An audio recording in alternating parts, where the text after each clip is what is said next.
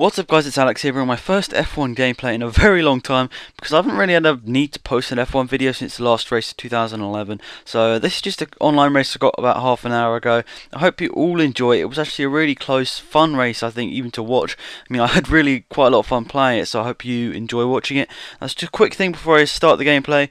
If you'd go and like the Facebook fan page, I'd really appreciate that, because you know the sub box on YouTube fails quite often or regularly nowadays. So if you could go and like it, that would be really amazing. I mean, we've only got about 15 likes on there now, but I'm sure there are some other people that can go and like it. So if you'd like to go and like it, I'll leave the link down in the description. I'd really appreciate that. So let's get into the comments.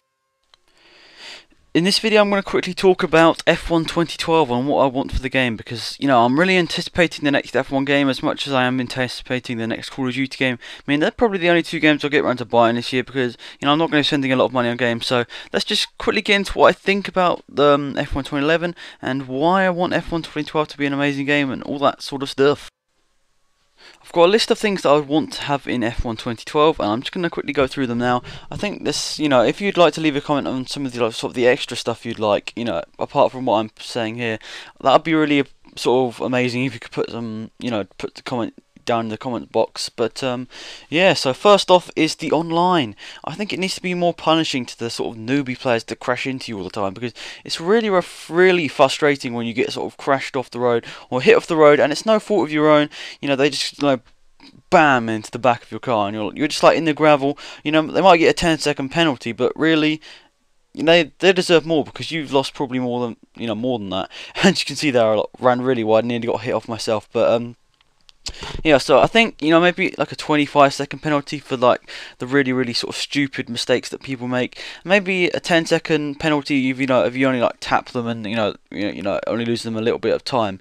But yeah, so that's the first thing. The second thing is that I think the career needs to be a lot more interesting, because the 5 years that it goes on for now is really kind of boring, because there isn't really any sort of change.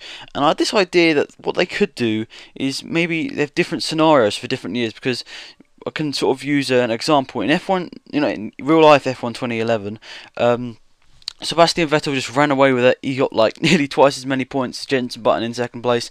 He just had an amazing season. But they could have that scenario, and they could also have the other scenario, like in F1 2010, when it was really close. It went for 5 drivers in the last 2 races that could have won the championship. And I think that would have made it a lot more. That would make the career a lot more interesting if they had a lot of different scenarios for the cars to be, or the cars and drives to be in. Like Mark Webber being like slower than his teammate one year, then he's faster the next year. Something like that would really be good. I mean, they do it I suppose they sort of do it now, but it's only sort of random. It's not really sort of structured. I think it might be a bit more fun if it was structured. But yeah. I also think the AI difficulty needs to be improved, because the Legend AI difficulty, which I play on a lot sort of nowadays, it's really actually not that hard to like race against. I mean, you can beat them pretty easily. I mean, if you go back and look at some of my videos on F1 2011, like a couple of months back, you can see that I was doing pretty well in like a Williams. I think I got like a 4th place in a Williams, and that was on Legend difficulty. I don't really ever play off Legend difficulty. I think maybe if they upped the difficulty, it would make the game a lot more interesting, and maybe a lot more sort of over a long period of time it would be a lot more fun. So if they can do that, that would be amazing. And there's just one last thing I want to talk about, what I'd like in F1 2012. So lastly, I think it would be a good idea to feature in some more game modes online, and maybe in single player, because I only ever play 2 game modes online, and that is sprint like 99% of the time, and about like 1% of the time I play Grand Prix, but I never really ever play the other 2. And if they'd feature in some more like maybe just sort of fun ones where you don't have to push to the limit, I think it would make the game sort of last a bit longer.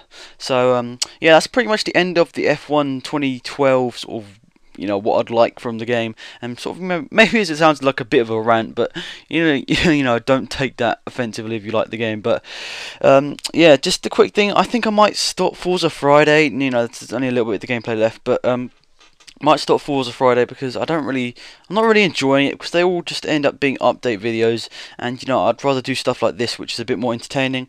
Also, thank you for 100 subscribers on the community channel.